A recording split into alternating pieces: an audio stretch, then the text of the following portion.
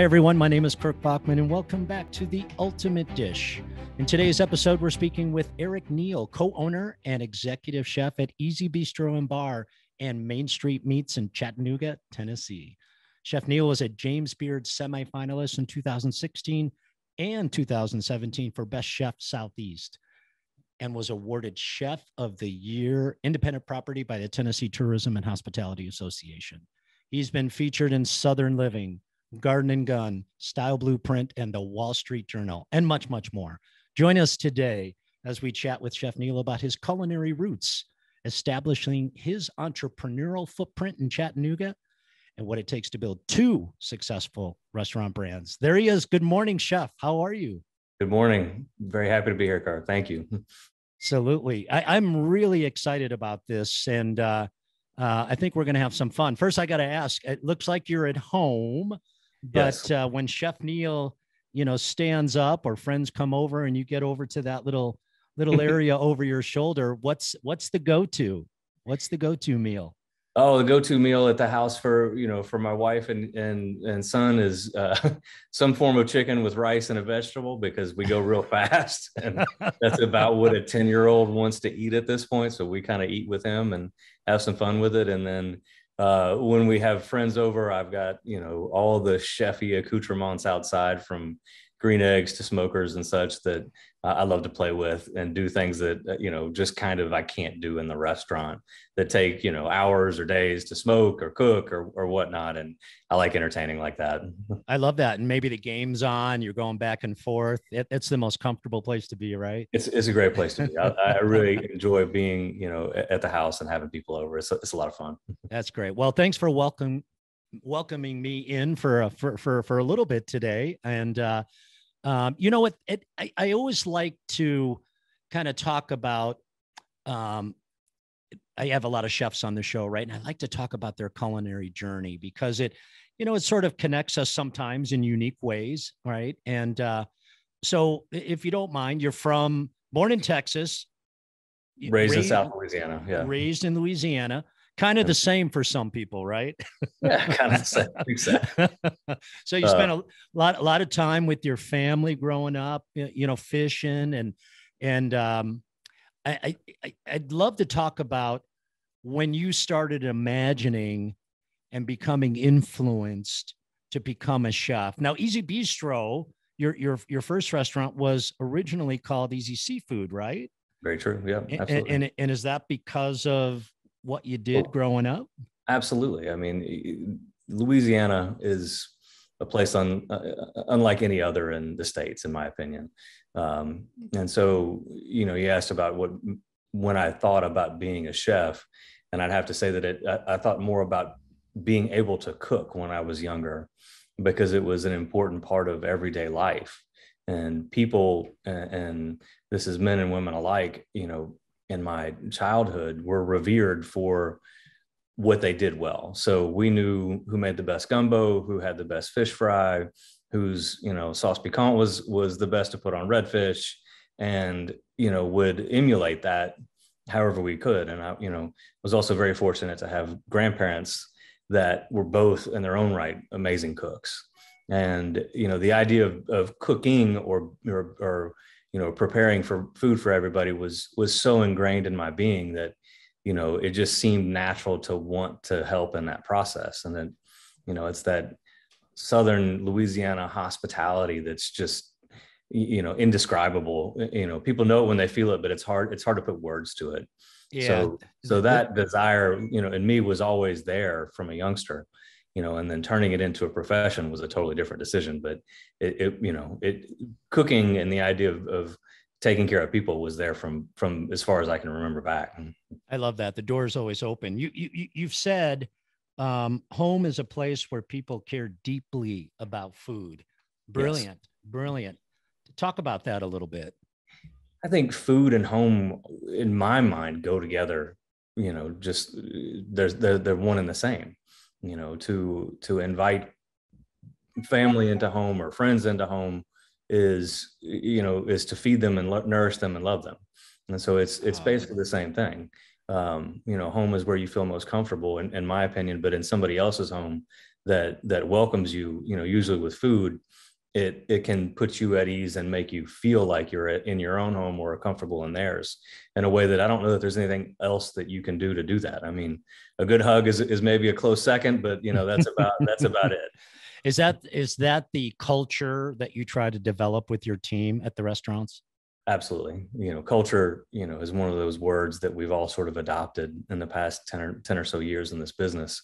But in order to, love other people and care for other people and be hospitable to other people, you have to love each other and take care of each other. And so, the guiding principles of Easy and Main Street Meats are that we take care of ourselves so that we can take care of others. And we try and manifest it in different ways, but just being a place where people want to be and feel like a home away from home with food is really important to me. I love that. A good friend of mine once said, just as a point of advice, rule number one in business, you got to like your customers. Makes everything else a little bit easier, right? It does. In the hospitality side, I think, there are people who have a hospitality bone and people who don't. And one of the things we really search for in both front and back of the house is people who understand and feel hospitality when it happens to them so that they can give it back. And in fact, that's my favorite interview question for a front of house employee is, do you know when somebody's being hospitable to you? Can you give me an example? Oh, I love that. Yeah. The examples are amazing sometimes. And sometimes it's sad because people don't recognize when it happens to them. And I think it's, maybe a little bit of a lost art in some ways now, but, it's a feeling that is indescribable when it happens, but when it happens. Yeah. Yeah. It's genuine, sincere, by the way, it can only be genuine. There is no fake hospitality. Absolutely. But by the way, I love on the website, how you call out your team. I'm real big on that. Just respecting your team, calling them out. But quote unquote, you say our talented crew in the kitchen. You never see that on websites, right? It kind of dives into the menu, maybe a little history of the founders, location, things like that. But for you to call out your team, how important is the team to you? Particularly, we'll kind of segue into the kind of CEO conversation a little bit. Sure. Right? The team is the business. I feel fortunate to get to work with everybody who's on the team. And, I get to be the leader of the team, but I also get to be the follower of the team and the biggest cheerleader of the team. And so, as my roles have developed and adapted over the years and evolved, I see myself as the supporter of the team as much as the leader of the team. And it's been integral to our success, but it also makes it a lot of fun. Yeah. Yeah. So to put you on the spot, I have to ask the question, do you know where your knives are? I do know where my knives are. I have not used them in a good long while, but I know where they're hiding. And if I need them, I will certainly get them. How does that change? So we'll talk about culinary school and your earlier time in the industry, sure. But I'd love to, just from your entrepreneurial perspective, when do you know that you've got to maybe, step out from the pass or from behind the stove, and you've got to be the marketer in the dining room. You've got to be the CEO essentially of the business, right?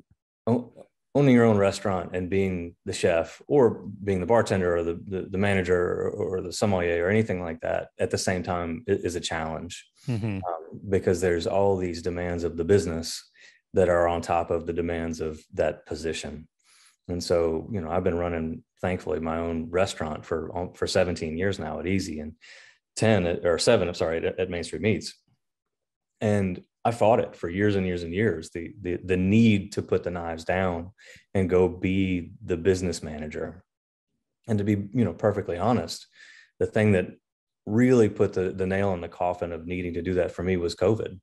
I knew instantly when COVID happened to all of us, but especially, with managing 2 different teams, 2 different places, that me holding a knife was instantly useless, that I needed to manage people and manage the business and be creative from a top down kind of point of view, so that we could survive the first day, week, month of COVID and everything ever since. So, it changed us all, but it really changed me in the way I perceive my job and my responsibilities. And the way others perceive you as well, right? Absolutely. Yes. Wow. Yeah. Yeah. So I'm going to help you here. How does your wife fit into the whole thing? You'll thank me later. I am extraordinarily fortunate to have been able to do all of the things that I've done in the restaurant world with my wife. Amanda and I are, a great team. We each have our lanes that we kind of swim in. We try not to cross the ropes very often. And, while it does occasionally happen, we usually can get back in our lanes pretty quickly. But, Amanda is an integral part of the process of both Easy and Main Street and the upcoming Little Coyote that we love working together. And, people kind of ask us how we're able to do it, but we met in restaurants. We dated in restaurants and, fell in love in restaurants. And that's just what we do. Oh, I love that. There you go. Good job, chef. So you gave us a little hint there. We'll come back to, I think you said coyote. We'll come back to that in a minute. Yeah, we often don't get the insight to what's behind the curtain. So I'm excited about that. How important is your team, you and Amanda, in that local community? Do people come to see you and Amanda? I think both of us would answer that question modestly and say that they come to see the restaurants and be a part of what the restaurants are able to make people feel like when they're there.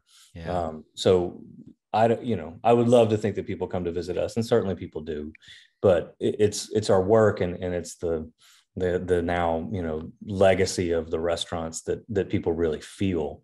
And so my true hope is that, we, grow out into different roles and get older.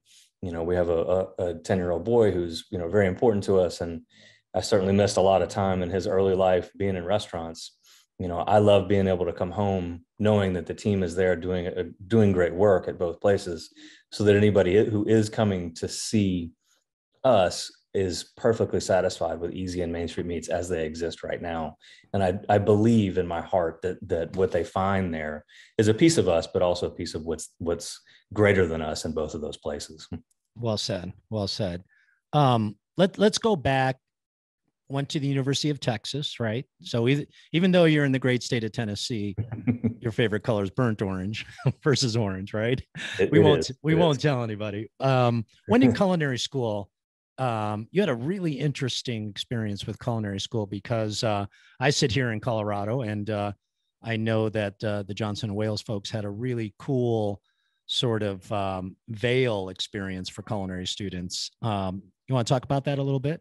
They did. And, and as most of us do when we're finishing a Bachelor of Arts and some great school, and mine was Texas, we try and figure out what's next. And, I had since childhood had this, ability and desire to cook, but really started honing it through college and started working in kitchens in the summer to make a little bit of money and keep myself busy, and found through a friend this program that was the Johnson & Wales program at Vail, where you could go and do an accelerated program where you only did culinary for a year and still got the associate's degree in fine arts from Johnson & Wales in culinary arts. So because I had a bachelor's degree, I could do that. And Vail seemed like a pretty cool place to be for about 18 months. And it sure was in the end.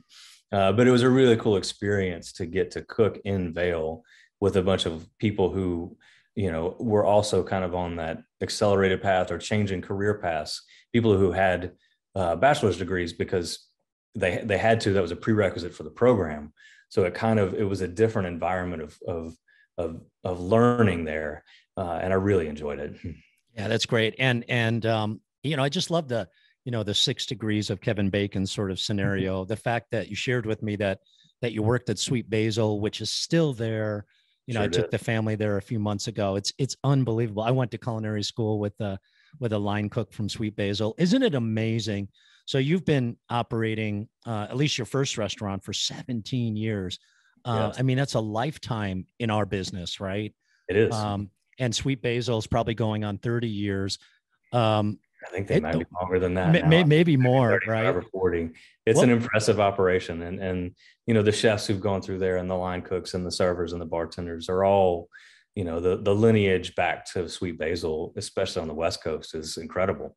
Yeah, it really is. What lessons from your time in school, when did you start thinking, I'm going to do this myself, or did you know that you needed to work in the industry for a while? This is great advice for, current students who will listen to our chat. Yeah. It's I started the culinary path with the idea that I wanted to own my own business. And, this was in what I would call the golden age of the chef owned and operated restaurants in the late 90s, early 2000s. And, cooking was a muse to get me there. And I knew I needed to hone that skill, and that's exactly what I did. But I started and took every step in my culinary progression with the intention of opening my own restaurant. And I probably did it earlier than I should have, made, more mistakes than I needed to, but I was, 20 something and bullheaded and thought I could figure it all out. And I guess I kind of did, but I certainly could have done it in a way where I took a little, less beatings, but I'm happy to be where I am. So you're standing there in Vail, Texas born, Louisiana bred. How'd you find your way to Tennessee? That's a great question. It's one of these things, one of my old favorite quotes is, if you don't know where you're going, pretty much any road will get you there. So as I'm leaving Vail, you should be a songwriter. That's probably from a song. I just don't know who wrote it. My mom had married a man who lived in Chattanooga and moved to Chattanooga while I was in college. And so my younger brother and sister had moved to Chattanooga, and I'd visited for holidays and stuff like that. And had an opportunity to come here and see my brother play football his senior year of high school. And my sister was a cheerleader. And, it was just something I felt like I had missed out on, being gone and older than both of them. So I wanted to come here and pause for 6-8 months, have a fall of high school football with my family. And then I was planning on going to Charleston or Charlotte or New York or wherever the next, place was going to take me. As the story goes, here I am 22 years later and married, got 2 restaurants, and my entire family has left Chattanooga. I love it, to the excitement of those in the community. So that's a cool story. Yeah. I found a really neat burgeoning little city when I got here that had just an enormous amount of potential. And for me, being young and culinary minded, but also business minded, I really wanted to see what it was capable of providing and what we were capable of providing for the city. And I think, that idea has borne fruit over the last 20 something years. And I'm very grateful to the city for the opportunities that it has given me. And I'm happy to have seen how much it has developed and how much it's grown in the time that we've been here. And to be part of it. I love how some cities embrace food. I mean, we're talking about food today. I spent a lot of my early career in Portland, Oregon, and I could remember some just great restaurateurs coming up from San Francisco or down from Seattle, just trying some stuff. And it was wildly popular, early 90s, just trying crazy things. And, I worked for a Westin hotel where everything was very kind of sophisticated. Swiss chef, brigade of 40. It was always kind of continental, right? And then all these wild, great restaurants with fresh fruit and fresh vegetables. And Portland still today, great food mecca. I love that connection between great cities, and Charleston's one of those as well, right? Oh, I think, Charleston, and going back to, my adopted hometown of New Orleans, and the scene there. And, I think it's hard for cities to evolve without food. And, restaurants are really important in, redeveloping, underused or underserviced areas of town. They're important meeting places for people to come together. And this goes back to that home feeling that we talked about earlier, where, you know, restaurants can provide that in an environment that's controlled, so people can get to know each other, expand their worldviews, try something different. And without us pushing, I think cities lag behind. And I'm not saying that restaurants are the only reason that this happens. There's plenty of other reasons, but it can be kind of a catalyst, and it's a fun thing to be a part of. Yeah, 100%. So you and Amanda have built two successful restaurants in the area, James Beard nominations, incredible presence in a variety of publications, from Southern Living to Charleston Wine and Food magazine. And I mean, just unbelievable, great success. Congratulations to both you and Amanda. Thank And you. we've chatted a little bit about Easy Bistro. I'd love for you to kind of talk about how it segued from, the seafood concept to a bistro concept. But more than anything, Chef, I think we all know how much work the industry is and how difficult it is. You mentioned it earlier, to run that one business. I'd love for you to, just talk about how do you leverage talent? How do you leverage economies of scale? Is it easier or is it more difficult when you open up that second property, and then obviously the third one coming? Right. Does it get smoother, or do you learn every step of the way? The wisdom of experience, I think, is the only way I can quickly answer that question. But, to go back to the beginning of what you were saying, the change from the rebranding of Easy Seafood Company into Easy Bistro was necessary. I was young and thought I knew what I needed to do and what the market wanted, and I missed, and I needed to evolve. And that's exactly what we did. And, Easy, especially being the first child that we had, the oldest, has probably gone through the most evolutions, up to and including moving the restaurant in COVID. So we moved from our original location of 15 years to a new location about 2 years ago, and have been able in that process to evolve it again. And what it's kind of reinforced to me is that Easy itself is an idea as much as it is a place or a thing. It's that feeling that it's able to evoke amongst the guests and the people that work there that is really important. And then adding Main Street Meats into the process for me was a little ambitious when we did it, but it, in hindsight, was one of the better moves that we've ever made, because it forced us to get out of one of the restaurants, at that point Easy Bistro, and allow the people who were working at the restaurant the room to get better at what they do, to remove the safety net, so to speak.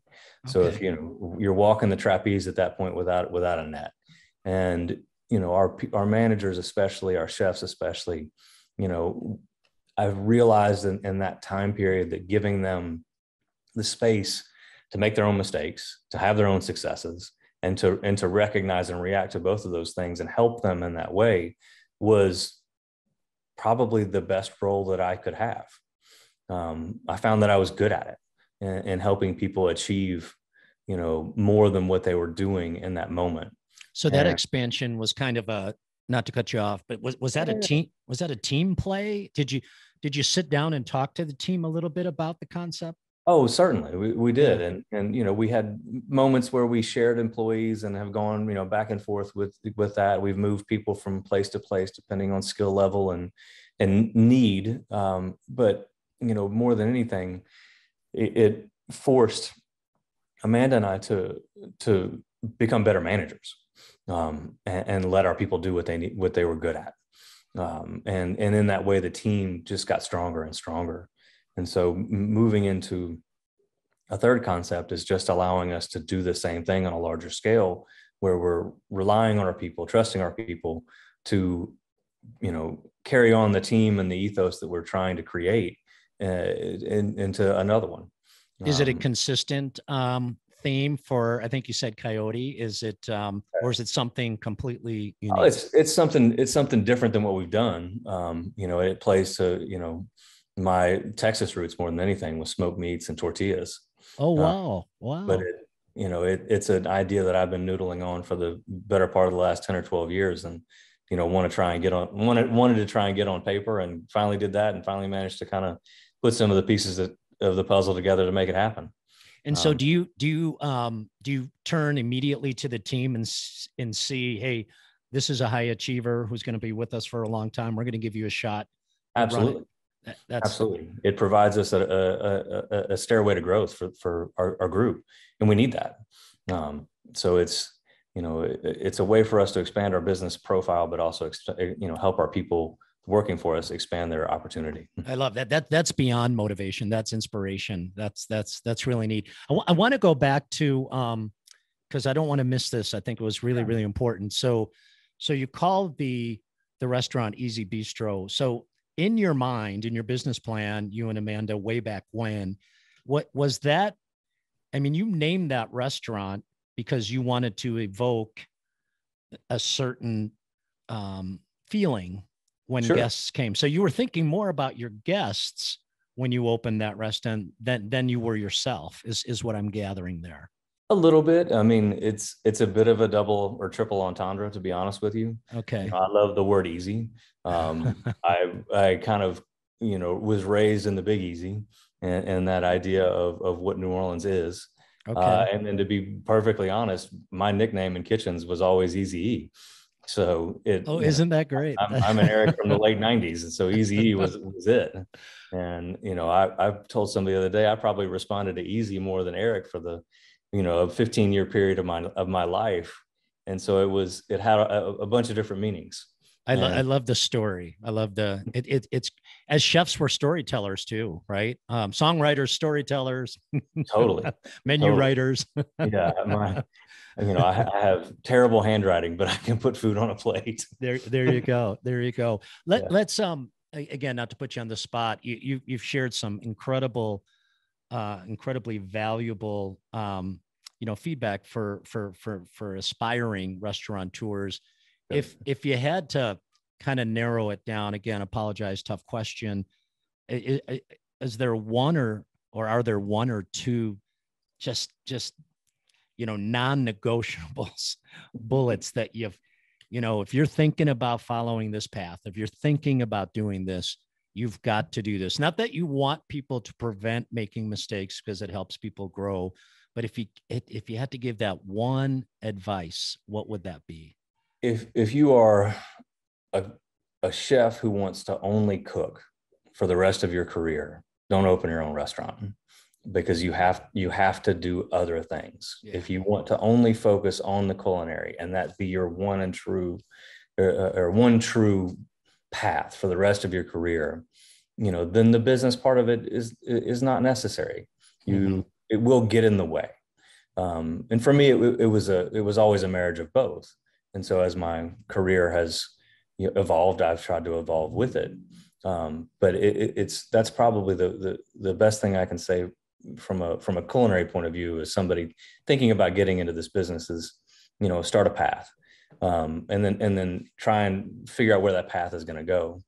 And then for me, and I, the other thing I'd like to say to people who are trying to understand how to navigate the business at the beginning of it is, I committed myself at the beginning of my culinary career to finishing my career in the culinary arts somewhere. And I know how hard that is to do, to start cooking, in your teens or early 20s, to go through culinary school or not, but to cook or be in the restaurants from the beginning to the end is a decidedly difficult path. And so, if you want to end up being a salesperson, go be a great salesperson, but you don't have to be a cook first. For me, it was more about trying to figure out how to get from the beginning to the end in a way that checked the boxes I needed to check, but I was committed to being in the restaurant world from the beginning to the end of my career. It sounds like you wrote that last chapter and then started the book. I like that. Totally. Absolutely. Yeah. Well done. You're incredibly humble, chef, but I'm gonna embarrass you a little bit. To accolades. I mean, I used to think that, boy, just taking the apron off and maybe switching over your jacket before you walk into the dining room and have people just say that they enjoyed your food was enough. But, you know, there's so much attention. Chefs have really become rock stars over the last couple of decades, and there's lots of awards that go around, and there's a lot of restaurants and a lot of chefs. So to be nominated, to just even be in the running for an award like a James Beard, to be the best chef in the Southeast for a couple of years running. I mean, it's some people can only dream of that sort of recognition. I'm curious if you wouldn't mind indulging us. What do moments like that mean to you and Amanda? Those moments were incredibly humbling, and you know, the best word I can ever describe for something like that is acknowledgement. You know, to have a group of people, which is what I kind of consider the Beard Foundation to be, a group of people who understand and know what it is to be in this world, acknowledge the work that we had done was incredible. And you know, the Beard Award nominations are interesting because they name a person, but you know, the little thing right underneath the person's name is probably the more important part, where it says Easy Bistro and Bar. You know, because there's not a single person who worked at the time or currently or in the past at Easy that didn't have something to do with that. You know, we all stand upon the backs of those that came before us. And you know, to be able to lead that team for as many years as I've been able to lead it is, you know, the true joy in it.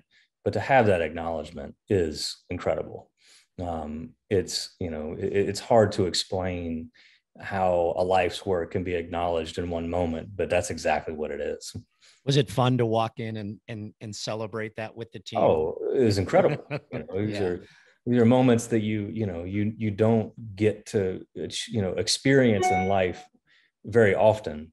And when you do, you know, you're in a moment where you know it's a special moment, and something that you're going to cherish and remember for the rest of your life. Yeah. It's a wonderful story. Congratulations again. Thank you. So you've sort of written that last chapter, but you're still writing the book, and we got a little sneak peek in the Coyote. What if it was a series of books? What, or even just 2 books, right? What keeps you driving, you know, for innovation and like beyond Coyote? The people we work with. I mean, it's so much fun to be, you know, in this age that I am right now. You know, I'm in my mid 40s and I've been doing this for 20 something years, and it's great. And to see young people in, you know, in their first year or 2 of existence in a restaurant, or in their 10th, you know, and are really getting into it, to see them blossom and grow is amazing. And you know, it's I try to embrace that as much as I can, because I certainly haven't finished writing my book, but I feel like I'm a good way through it. You know, at least to the first one. Maybe there is a book number 2 at the end of the first one. But I want other people to be able to write their own books, and if I can be a part of it, that's awesome. But really, you know, to stand in a kitchen or in a restaurant and watch a crew of people who I know and care about deeply doing their jobs and doing it well without any assistance from me, and doing things that I would never have done or never have thought about doing. It's like parenting, right? It's like watching your brother on the football field. It's exactly like that. I mean, I feel such a sense of pride in it. I know Amanda does as well. And seeing these, you know, these groups of people grow up and become, you know, better at us than plenty of things, you know, successful, you name it. Like it's a pretty amazing thing to get to watch. Is your son interested in food and cooking? He has a passing interest now. You know, he's grown up in the restaurants, you know. You know, he's sat in the office and played with the coins, and, you know, eating things that he probably would never eat now because he would think they were gross. You know, I think that there is a a fascination that he has with the world we live in. But for him, it's the world he's always been a part of. He's never not known that. Yeah, I love So that. I have no idea if he'll take to it or not. And, I don't have any desire to push him one way or the other. I just want him to find his own path. And I'll do just like all these other people who work for us. I'll help him do whatever I can to find his own path. Speaking of, your son or friends or even employees, are there, how do you approach, we're talking about, the really good side of everything, right? But I imagine there's some challenges, right? Are there times where you, hey, we're going to go in the cooler and, every day we're going to talk. Yeah. So what's your advice and from your perspective as the CEO of handling challenges? Take a breath, and realize, we're not curing cancer. We're not trying to save lives. We're not running life flight helicopter flights or anything like that. Like, it's going to be okay. And to try and keep some perspective. And, managing people is challenging because people have needs and wants and desires and feelings and everything, about them. And acknowledging those feelings and needs and wants and desires is really important. But we do have to kind of corral them into a direction that makes sense for the business. And that's, and that's what we try and do. So, my thoughts there are to directly deal with problems as they come up, to not, put them to the side as much as possible. And then, there's always a balancing act that you have to play as, the head of an organization, where you do have to weigh the benefits and the drawbacks of making decisions. And, I find myself saying more these days that I'm not worried about winning the battle as much as I'm worried about winning the war. And, I will certainly sacrifice for the greater good, because I know how hard everybody works and how challenging it can be to live in the restaurant world day to day and the requirements that are put on us. So, I try not to make decisions that may be perfect or ideal that would impact everybody negatively, and come up with other solutions. Yeah, good advice. Good advice. Yeah. Just from a kind of a fun operations perspective, you've mentioned that parking spirits and wine, or pairing spirits and wine, or parking them on the menu. I like that. I like that better. Is very important to you. So, what's that process look like when you are? And I love that. I love that you're thinking about food and drink, right? Whether they're mocktails or cocktails or beer or wine.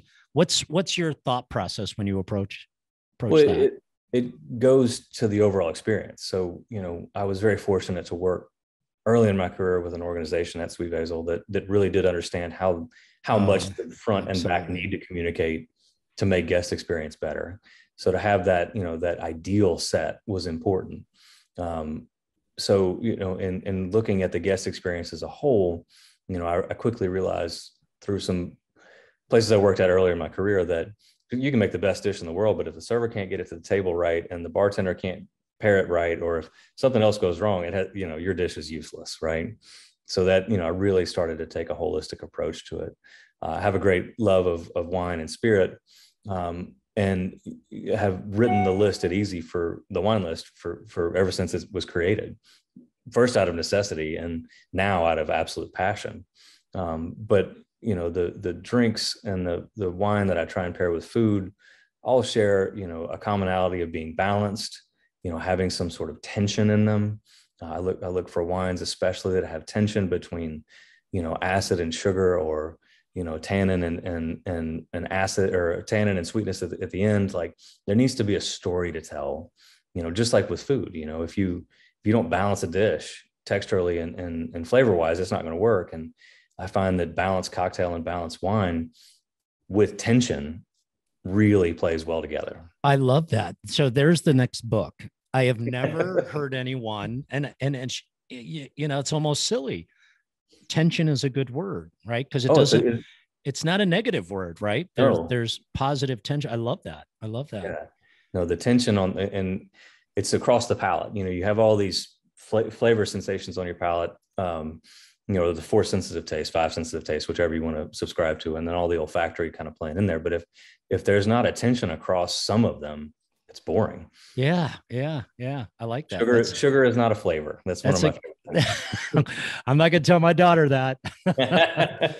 Hey, so just a couple more questions. So again, I'm going to put you on the spot. You're at the podium. It's graduation day, commencement. There's hundreds, maybe thousands of soon-to-be graduates in the audience. What do you tell them?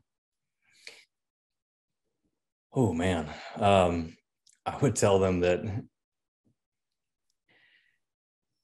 the world is not forgiving, but it's also very welcoming to those who want to take it in. That, if you want something, you just have to go and get it. And, I think it's an old adage, but, I think it just remains true that, especially in this world, and it kind of plays across different ideas here, but you're definitely going to eat what you kill, so go get it. And don't wait for the right opportunity to go make the right opportunity. And that right opportunity very well might be for less money in a place that you don't live. But if that's where you need to go. You can make decisions based on your needs, or you can make decisions based on your career, and try to understand the difference in the two of them. I love that. Tom Brady would love that, right? Let's go. That's what he always says. Exactly. I love that.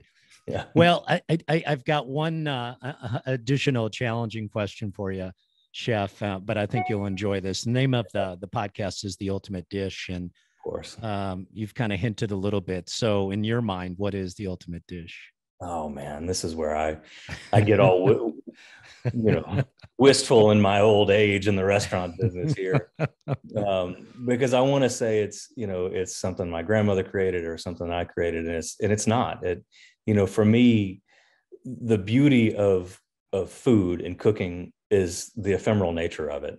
The fact that you can make something that is beautiful and artistic and passionate, and you give it to somebody and they immediately destroy it. So the best thing that can ever happen is that you put your heart and soul into a food, or somebody does that for you, and then you literally make it go away, that, never to be seen again. And one of my hallmarks has never been to chase the same thing over and over again. I've gotten caught in it a few times, but to never chase that same dish over and over again, because it's never the same.